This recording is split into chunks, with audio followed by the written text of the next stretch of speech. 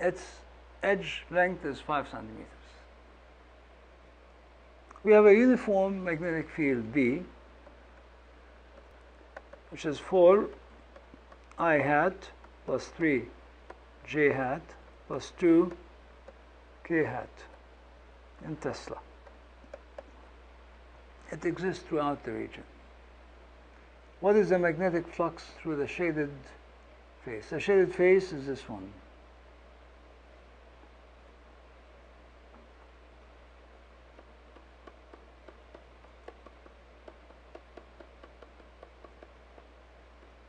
This is the shaded face.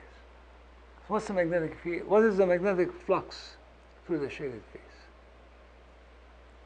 The point here is to first realize that the shaded face, if I take the normal n hat to the shaded face, it's along the y-axis. So n hat is equal to j hat, because it's a unit vector along the y direction. So the flux phi is B, since B is constant, and n is constant, so it's just B dot n times the area. But n is j hat, so this is B dot j hat times the area. But this is B. I hat dot j hat is 0, and k hat dot j hat is 0.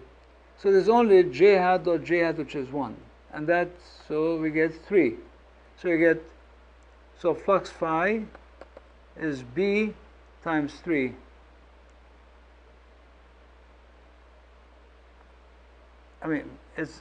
B is 3 j hat times j hat, so it's just 3.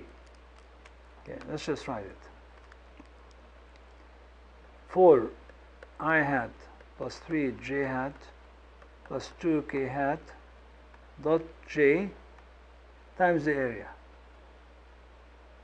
This one gives me dot j hat is 0. This one dot j hat is 0. And 3 j hat dot j hat is just 3. So this is 3. And the area is, since the edge length is 5 centimeters, so this is 5. It's a square, the face, so it's 5 times 10 to the minus 2, that's in meters. This is the side of the square, and then square, that's the area. So that gives us 75 times 10 to the minus 4 Tesla meter squared, which is called a Weber, but you can just leave it as Tesla meter squared if you like. This is the magnetic flux through the shaded face. So essentially what you do is you just look at the normal and take B dot n times the area. And that's the flux.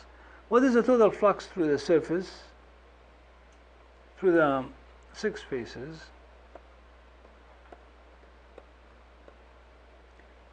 Equals 0 right away. Why is that? Because the magnetic flux through any closed surface is 0. There's no magnetic flux through any closed surface. This is what we call, this is Gauss's law of magnetism, or Gauss's law for magnetism.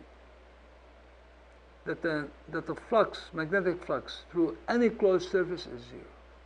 And so through the 6 faces, it means now the cube, so through the whole cube, which is a closed surface, so phi is 0. Okay,